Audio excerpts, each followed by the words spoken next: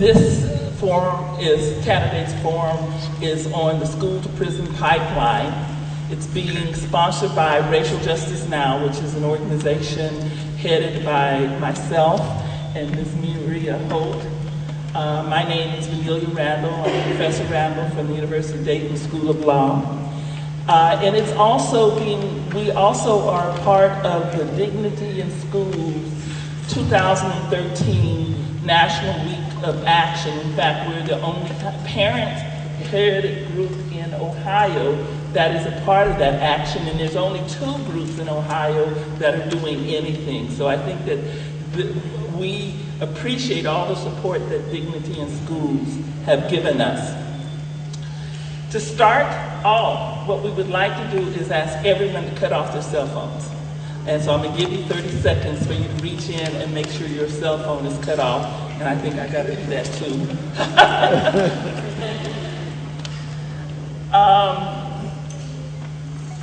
We also are handing out contact forms, and we ask you to please complete the contact form and turn it in when you leave.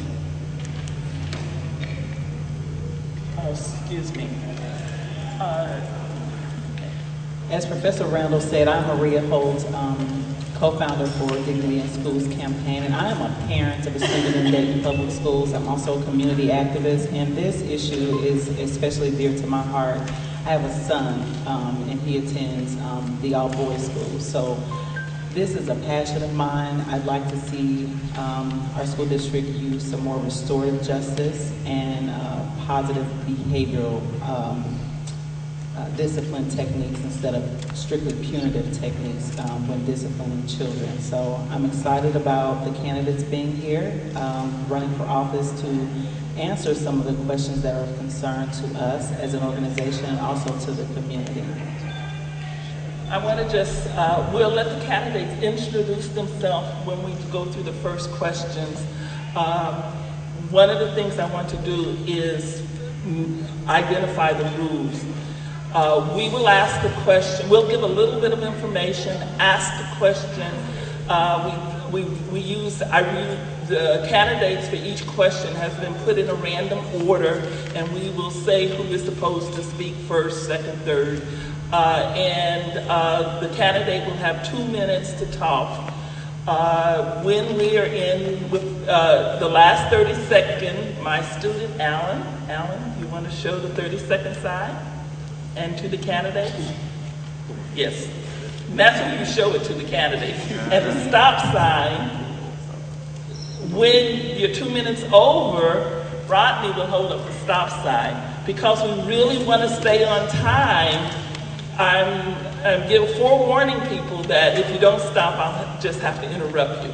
And so I'm not being rude, I'm just keeping it moving. Okay, so having said that, we'll ask the general question. We've told the candidates that to the extent that they answer a question that's about their platform, they should relate it back to the school to prison pipeline. But essentially, this first question is intended to give them an opportunity to talk somewhat about themselves and also about the school to prison pipeline. So the first question is, the school to prison is a definition. The school to prison pipeline is one of the most important human rights challenges for our nation today. The school to prison pipeline refers to a national trend of criminalizing rather than educating our nation's children. And the first person that, well, Ronald isn't here, so we'll ask Mr. Hickman to answer first, please. What is your opinion about mass incarceration and how the school to prison pipeline contributes to it? Generally, what do you think needs to be done?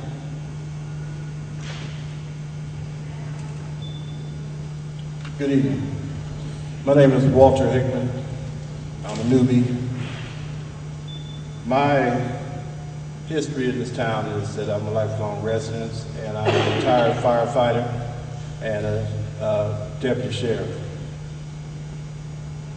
To answer the question, I think that some of the issues in the school are more of a problem now than what they were before. the punishment for kids now is it's no longer like throwing a rock or having a little fight out in the street or anything else like that. The ante's been up.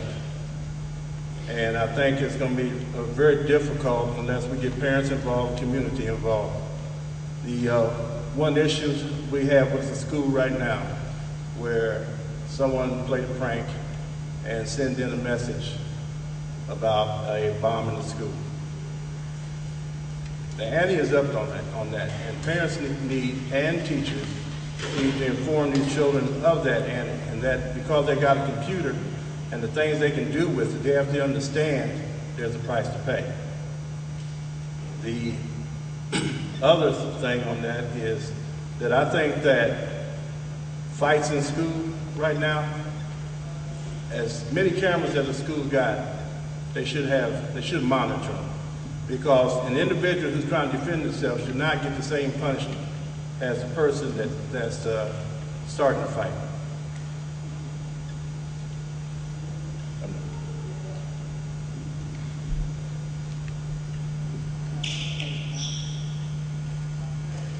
Same question? Yes. Okay. Hi, my name is Hazel Roundtree. I'm a candidate for the Dayton School Board.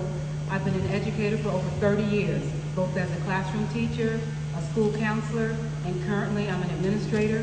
I work directly for the president of Wright State University, and I work in the area of civility. One of the things that I focus on is how to ensure that we establish civility on our campus and we ensure positive campus relations. So I think that's an issue that will address the school to pipeline issues. One of the things that I want to underscore is that it's not, the criminalization is not just for serious crimes, it's just for any crime. There's a zero tolerance policy that says if they say you can't shout and you raise your voice, then you're going not to be sent to a counselor's office, as maybe people would do in the past, but you're going to be directly intervened by the law enforcement. And that's ridiculous. That's ridiculous. What we need for this situation are several steps.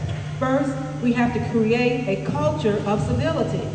We expect students to come into campus, come into the classroom, come into the school building, and know about manners. It's just basic good manners. Starts with preschool. Please and thank you. We can't ignore that anymore. That's the first book I bought my granddaughter.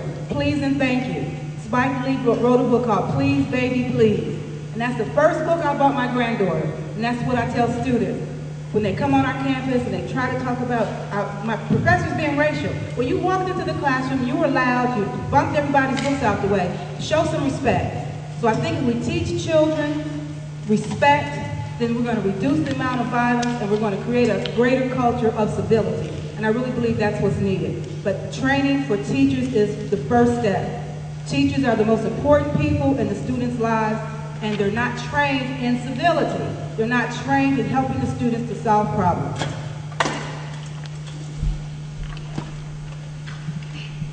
My name is Joe Lacey, currently on the Board of Education. I'm currently the Board of Education president, and I have a daughter at Ruskin Elementary School. She's in kindergarten there, and for me, actually, having a daughter who she's in kindergarten there, but this is her third year there. So really, my experience with Ruskin has colored a lot of my experience with the schools. Ruskin and Belmont currently are the two schools in the system that use restorative justice. So not only do I have a daughter at Ruskin, I sit on the board for Ruskin as well as the Dayton Board of Education.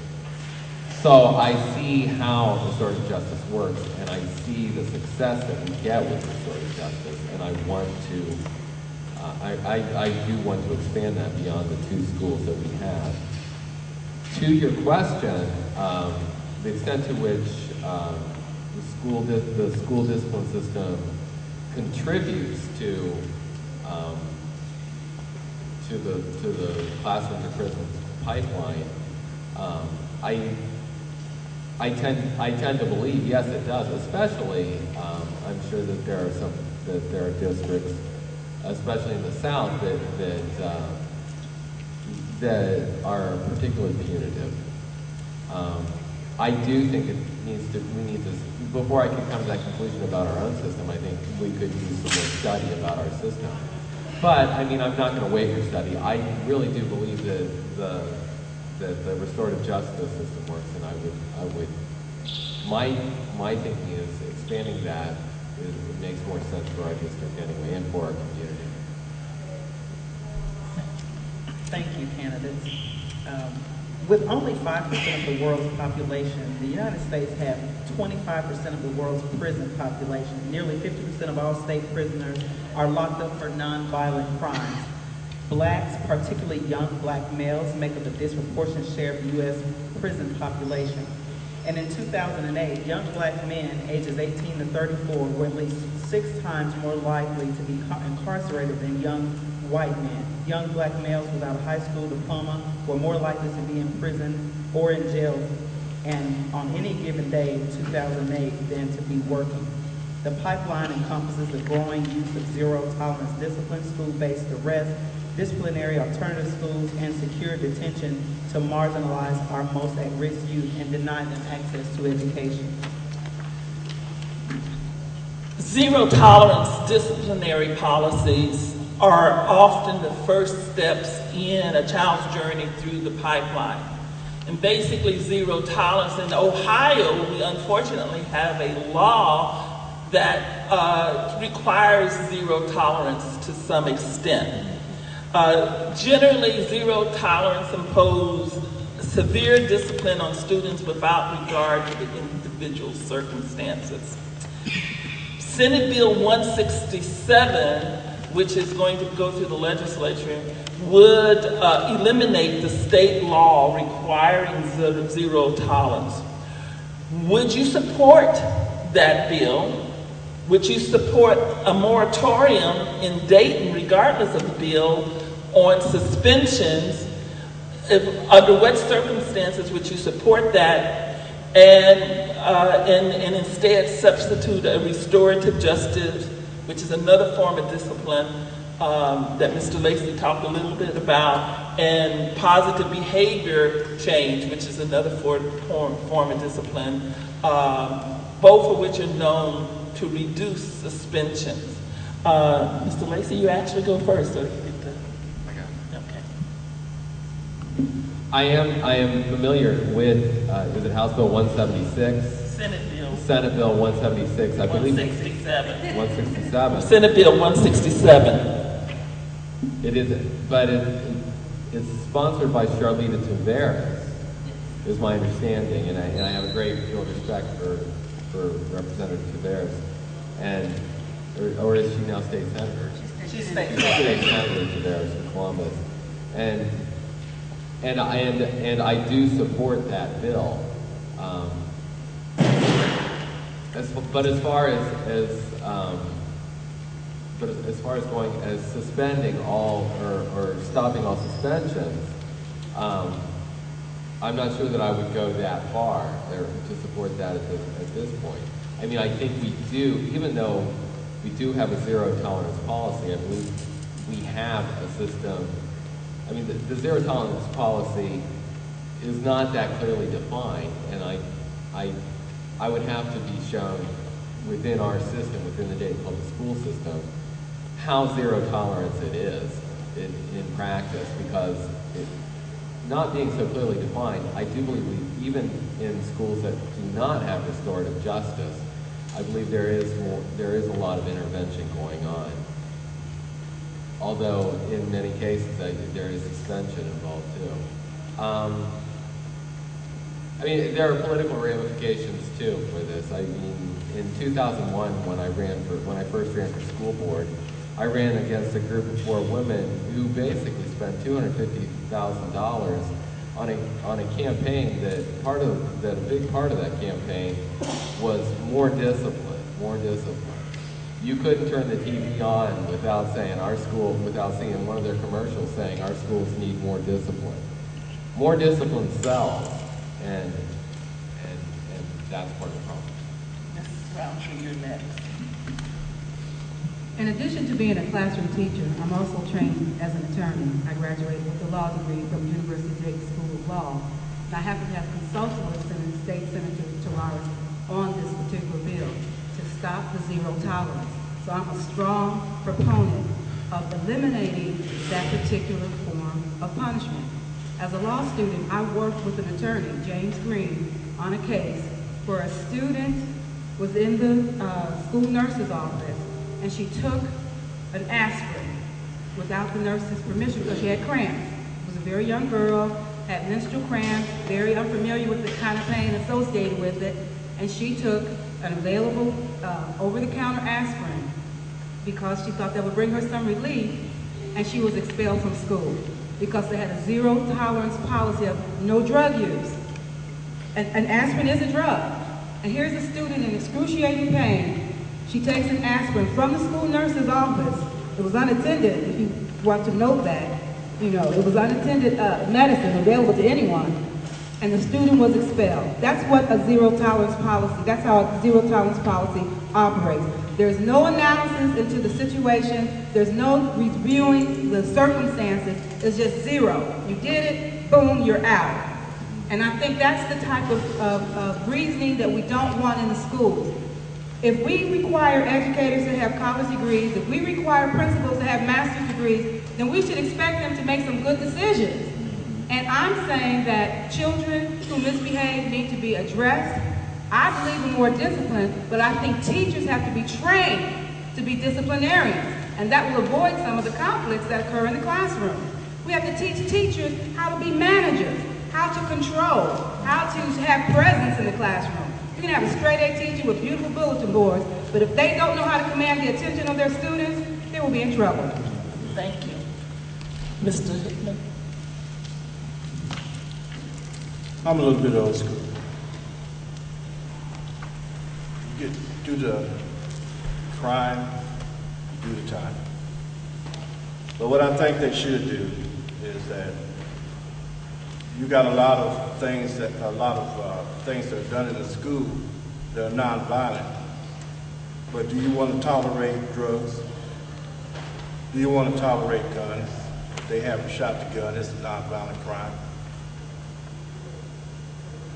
This has to be put in perspective. This is not a subject that's lightly just throw around and say, oh, we don't want our kids to get in trouble. But at some point in time, the community, the parents, are going to teach these kids. They're going to have to tell the kids that this is the way it has to be. These are the rules you have to follow. There's no ifs, ands, and buts about it. Thank you. Thank you. One last comment on the zero tolerance policies. The research shows that there is no evidence that zero tolerance policies make schools safer or improve student behavior. In fact, most of the research suggests that the overuse of suspensions and exclusion may actually increase the likelihood of later criminal conduct, largely because these kids are home from school unsupervised because of parents who have to work. Schools today rely on law enforcement rather than teachers and administrators to handle minor school misconduct. What role should police officers play in the safety and security of schools? Should there be police officers in schools? Should school resource officers carry guns? Should they have authority to arrest even when there is detention without arrest is possible? Ms. Roundtree, you're the first to answer this question. I guess my first response is that training needs to happen. We need to educate. We need to educate teachers, principals, parents, and students on what our expectations are. We have to establish a culture of civility. So police officers have a role in that, but their role should be that as a trainer. They should come to the schools and be a part of any curriculum that will help the teachers and administrators learn how to keep the law and order into the classroom. I think that it starts with the teacher empowering the teacher, not empowering just a police officer or a resource person. Do I think that there may be some circumstances where the halls might be safer with hall monitors? I do, because I believe in adult supervision. I think one of the worst travesties is kicking kids out of school, sending them to the streets, and then they're out on their own, being raised by their peers, being raised by the streets. I would rather have them in the school, in an in-school suspension type program, and if the police officers could do community policing, where they're educating, where they're establishing relationships, where they're sharing their resources, you know, to help make the place a safer place, where they're practicing prevention. I think that's what's needed, and the police officers do have a role in that. Parents need to be trained on what the expectations of the school are. The church has a role, community members have a role, police officers have a role, but it's an education and prevention. Mr. Hickman? Thank you. Make this perfectly clear, no guns in our schools. None. Other than a trained police officer that's there to do his job. Now, what I understand about the police officer coming in, I try to get statistics on the Dayton school system, but it hasn't arrived to me yet, so I have to kind of skip around a little bit. But we got kids in here in this school that have behavioral problems that the educator shouldn't have to be involved in. Even being trained, it's enough that, I feel it's enough that they got to teach 35 students or less in a classroom, let alone have to deal with one individual that's going to take away from the rest of the class. So the way I feel that I think that a police officer should be involved for the safety of everyone. You don't know what kind of situation is going to come up. You don't know who they called before they were directly confronted. So I think it's safe for all that way. Thank you.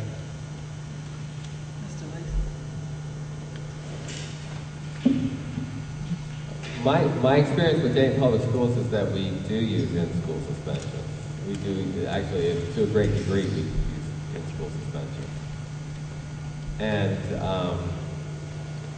I guess I'm not familiar with the Aspen incident, but I'm not aware that if that happened at Dayton Public Schools, so maybe we'll know later. Also, and with regard to police officers, I don't believe that we have any regular police officers that are assigned to a Dayton public school. And that's probably more that the Dayton public schools could not afford to pay the city to have a regular assignment there. But I don't think but I also agree with restorative justice that it's probably not useful to have a police officer there unless the situation is out of hand. So that's all that I have. Just as a follow-up, there are actually retired police officers that are the head of Dayton Public School Safety and Security. They were just hired this year. We've met with both of them, a retired police officer from Dayton and a retired police officer from Trotwood. The school board, I guess, and the superintendent felt the need to hire 2 police officers at Dayton Board of Education. Growing numbers of school districts employ full-time police officers or school resource officers to patrol middle and high school hallways with little or no training in working with youth. These officers approach youth as if they are adult perps on the street rather than children in school. The explosion of school-based arrests cannot be attributed to an increase in youth violence. Between 1992 and 2002, school violence actually dropped by about half.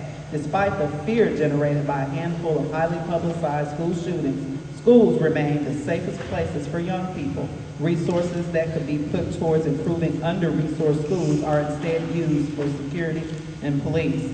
School districts spend millions of dollars for police officers and security officers. I just want to note that Dayton Public School employs police officers. You can call them school resource officers, but they are licensed under the state and trained under the state as police officers.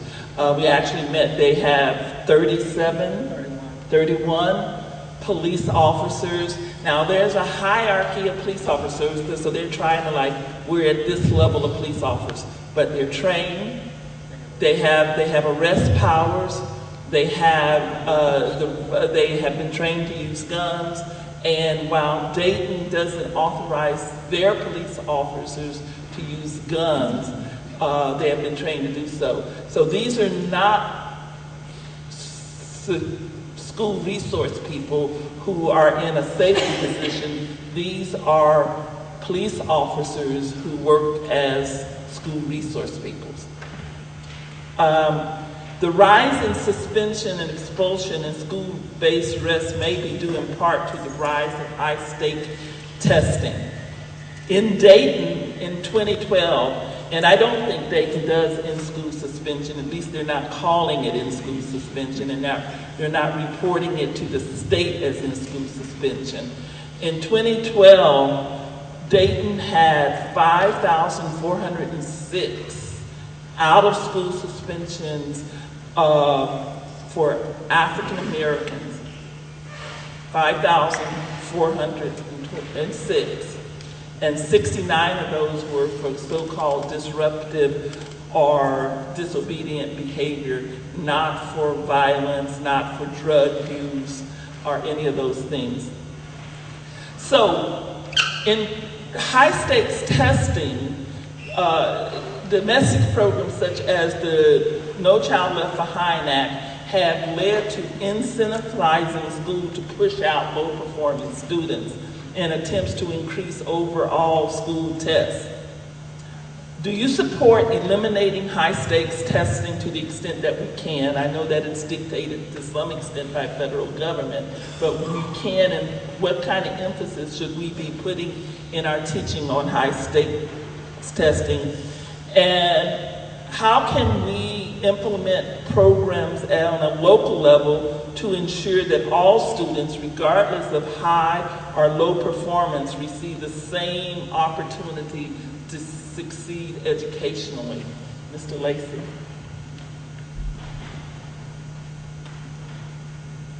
Well, I mean, if you're just going to say that I'm lying to you and that we do not have in-school suspension when I know we do have in-school suspension, I mean, what does it matter what I say to you if you're going to tell me that I'm not really telling you the truth? Well, all I can say to you is I mean, I know children that have been in all I can say to you is we had a series of meetings with the school board staff.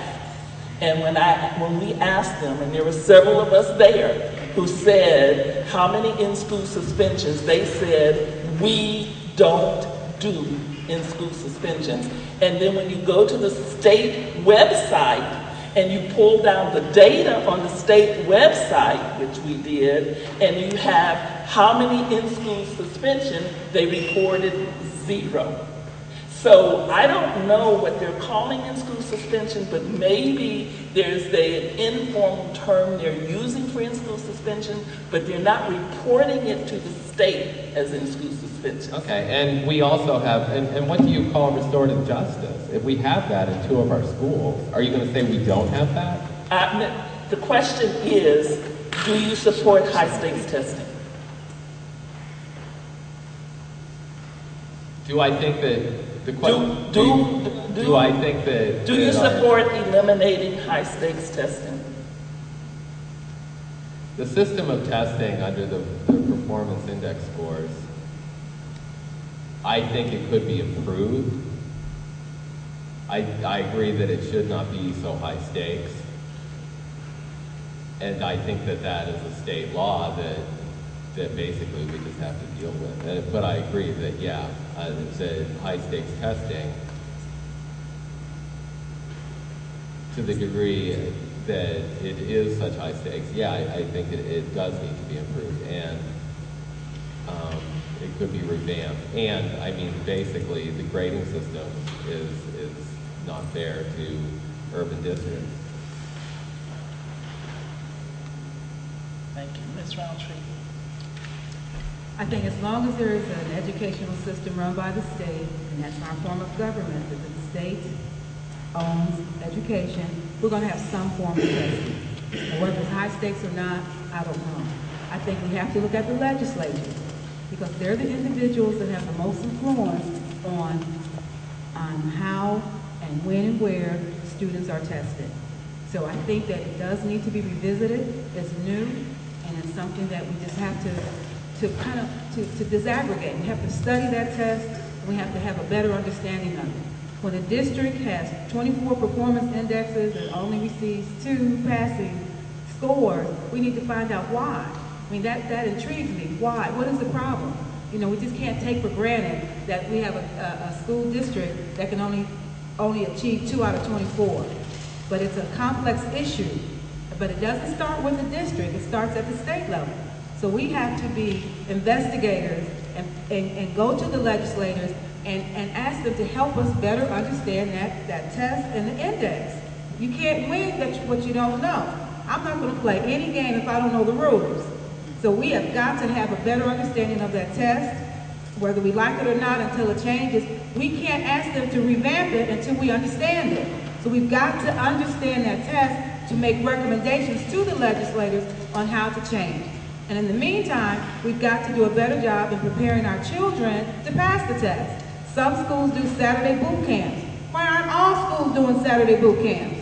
If the test is here to stay, or even for a little while, let's do a better job in preparing our children to pass that test. Thank you. Mr. Hickman. I do not support it, but we all know who's benefiting from it. Lobbyists are going to Washington, they're going up to the State House and saying, let's find out how many prisons we got to build. It's a corporation. Those numbers about those kids don't mean a thing to none of us. Kids don't benefit from it. The school district don't benefit from it. Just those corporations.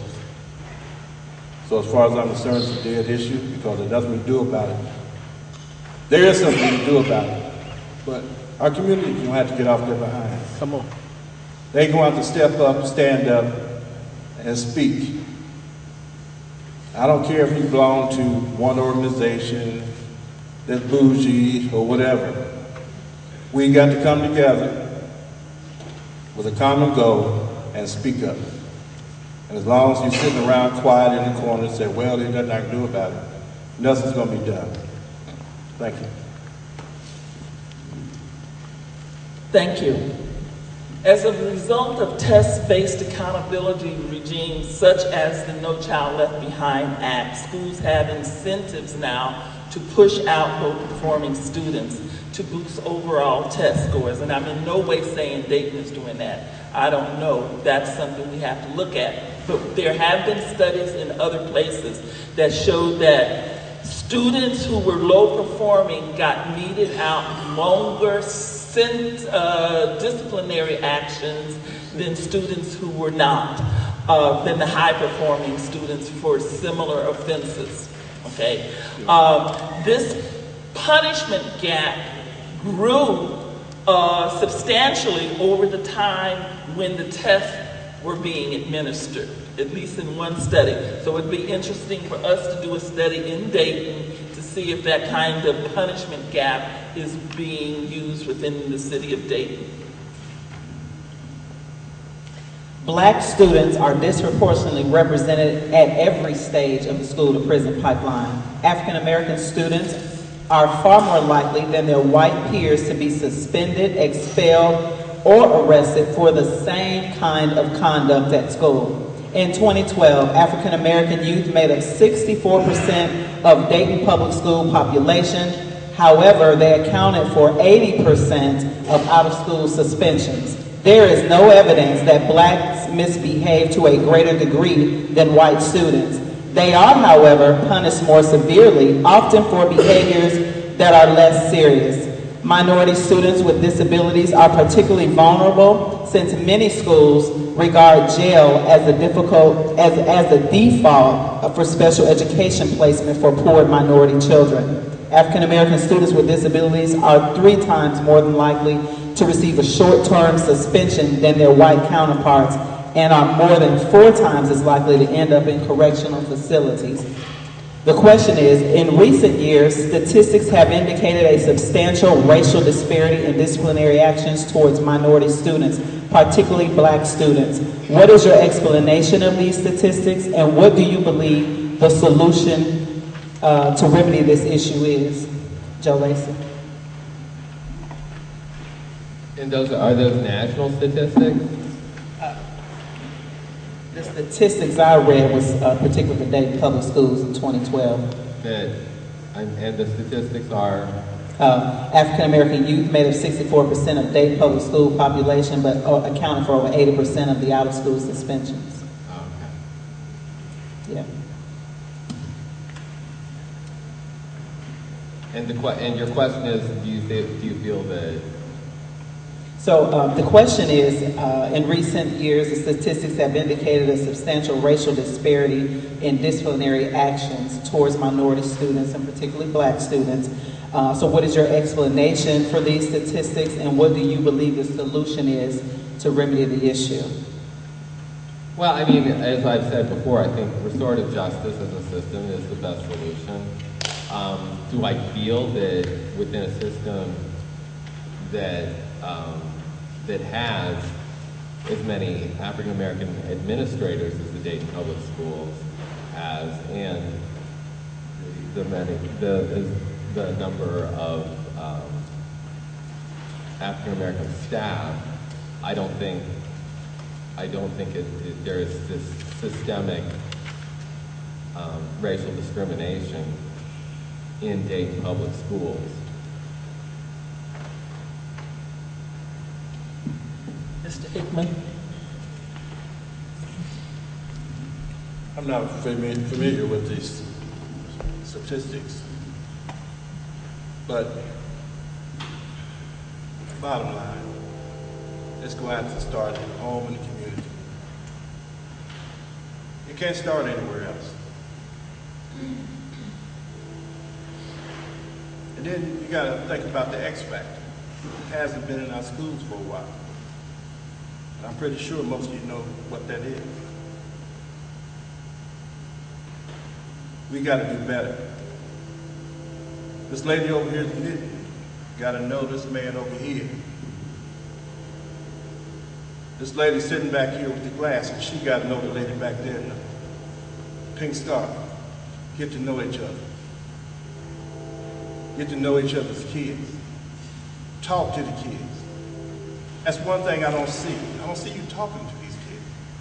You walk past them like they weren't there. And when you talk to these kids, they want to know why. Take time to talk to them. You don't have to be a parent. You see the kids walking out in the middle of the street, what do? Drive by, or do you stop and say, could you get out of the street before you get hurt? And majority of them get out of the street. So this is the community's job, nobody else's. Thank you.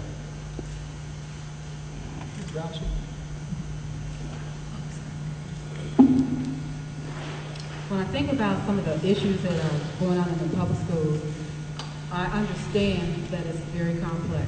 I was with the superintendent this past Saturday and President Joe Lacey at a retreat addressing these very same issues. And one of the factors that the superintendent mentioned was that the schools in West Dayton perform significantly lower than the schools in East Dayton. And you want to say, and you ask yourself, why is that? Well, someone is assigning the least experienced teachers in West Dayton. We know that some of that has to do with the experience of the educators. We know that if it's a young, inexperienced teacher and a male, African-American male is considered aggressive or threatening, they're going to be sent to the principal's office. For a more experienced teacher, someone's been teaching like myself for 30 years, I'm going to say, hold it, hold it, hold it. So we have to make sure that our teachers are culturally competent, that they know how to deal with the population that they're assigned. It goes back to training. That's the bottom line for me.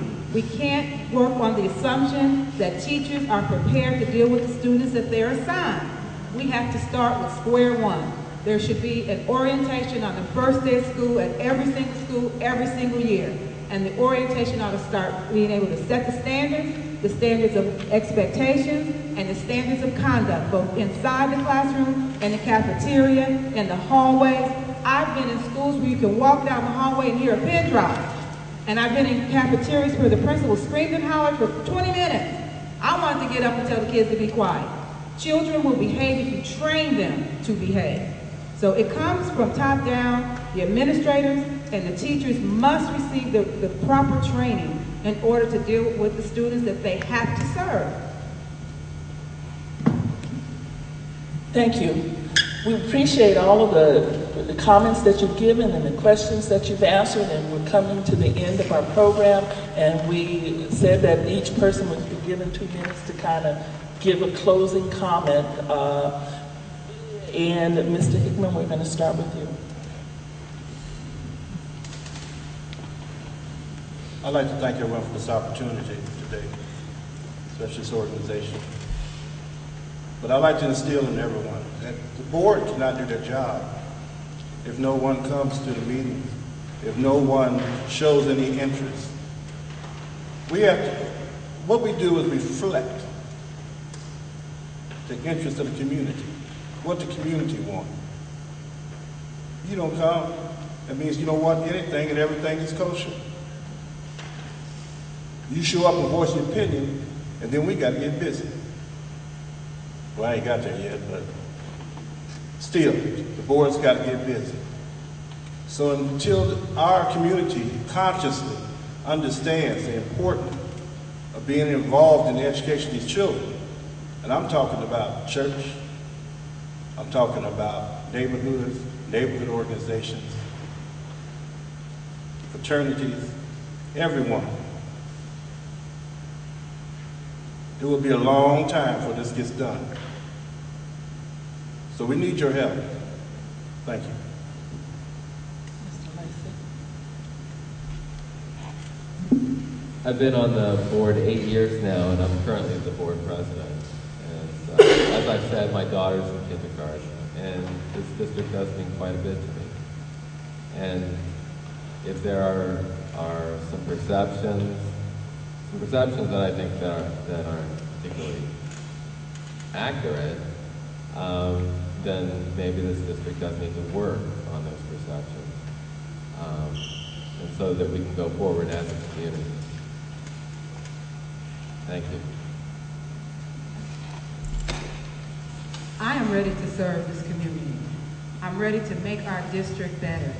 I am unwilling to accept an F on a report card when it comes to education. I grew up right here in the inner West End, in the hood, where people had low expectations and didn't think that anyone from this neighborhood could ever amount to anything. But I proved them wrong. I went to Sinclair Community College and walked most days to get there. I went to Central State and earned a bachelor's degree. I went to the University of Dayton and earned a master's degree in education, and then I went back and earned a law degree. I want to set an example for the young people in our community so they know that they can do it. But it takes hard work. It took a community. It took neighbors caring. It took teachers caring. It took hard work. We have to have high standards. I will never be associated with a losing district. I will not accept an F on a report card. I will find out what it takes to get that F to a better grade, because we're a better community, and it's not going to happen by screaming and howling and being upset. We have to have deep analysis of the issue and figure out what we did right. We have an A school. Stivers got an A. We have a B school. Decker got a B. Why don't we sit down and figure out what are they doing right and emulate that in some of the other schools? But it will take all of us. It will take volunteers to come out on Saturday to help them with their boot camps. If that's what it takes to get these kids to pass the test, then it means that they don't have money to hire people. So some of you all have to volunteer like we do. I'm not on the board, but the thing that I do right now is train tutors for the board. So come October the 19th at the YWCA, come pick up one of my cards. I'll be happy to give it to you. We offer free tutoring to community members to go into the Dayton Public Schools and to be a volunteer tutor, to help children learn to read. You don't have to have a college degree. You don't have to have a high school degree. All you have to have is compassion. Thank you. Let's give everybody a turnout. I want to thank all of you all for turning out. I think this has been a valuable time. I want to remind people to please complete the contact cards and turn them back in. I would be remiss, I'm sorry, I'm a teacher and I teach race and racism and American law, and I have my students in the audience. So I have to deal with one of the things we deal with. That when you deal with systems and structures, that the race of the people running the system and structure doesn't change unless the system and structure change. And that so you can get black people running something and have systemic racism. Yes. You can get black people administrating stuff, because if all they do is continue the same system, that system may have embedded racism. So those are things I teach my student, and I couldn't let the comment pass without reinforcing the idea that systems, that the race of the person doesn't affect whether or not systemic racism is there. I want to thank the many organizations that have been leaders in this community for a very, very long time on the issues of mass incarceration, on the issues of violence in our community. Obviously, the Adams Project that has been at the forefront of these problems, the Black Men's Think Tank. I want to thank the students from my Race and Racism in the Law class and the Black law students who came out to help us today. I want to thank the Dakota Center, and I especially want to thank the Nation of Islam. The Nation of Islam has sat at the table with us from the beginning that we start organizing in, and every single meeting they had someone there helping us, and so a special thank to the Nation of Islam and to Wesley Center as well. I went to the mayor and the commissioners are going to be tomorrow night at the Wesley Center. I really encourage you to turn out, and it'll be the same format and hopefully as informative. We have a little snack out in the hallway. You can talk with the candidates and meet them. Thank you, everybody.